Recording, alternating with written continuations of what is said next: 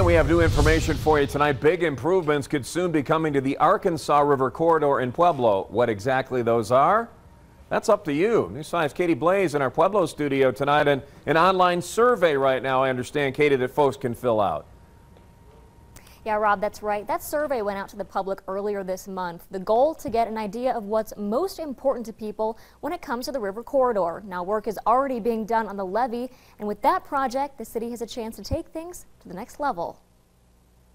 Go as big as you can. We'll never get another chance at that levee. Dreaming big, that's what Bob Walker wants everyone to do when thinking about improvements for the Arkansas River corridor in Pueblo. I just would like to see as many people, one, give their opinion. With this online survey, I would like the access to be improved, the trail system, just benefit everybody from water users to bikers to people, walkers. What I would like to see is maybe some lighting for nighttime, just kind of keep it safer down there. Maybe a changing room, because all the kayakers and surfers, you don't really wear your wetsuit on the way to the kayak parks. And for surfers and kayakers like him, put a hydraulic wave shaper down there. And that's not all. There's been several artists who are interested in the project, obviously, and we're hoping to have art as a part of that. Can we potentially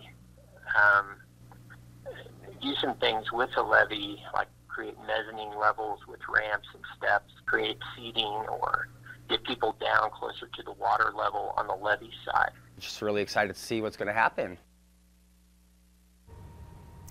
Ann Hurd tells me a public meeting will happen in February. A first draft of the master plan will be presented based on results from the survey, and the goal is to have final designs by October of 2018. Watching out for you in Pueblo, Katie Blaze, News 5.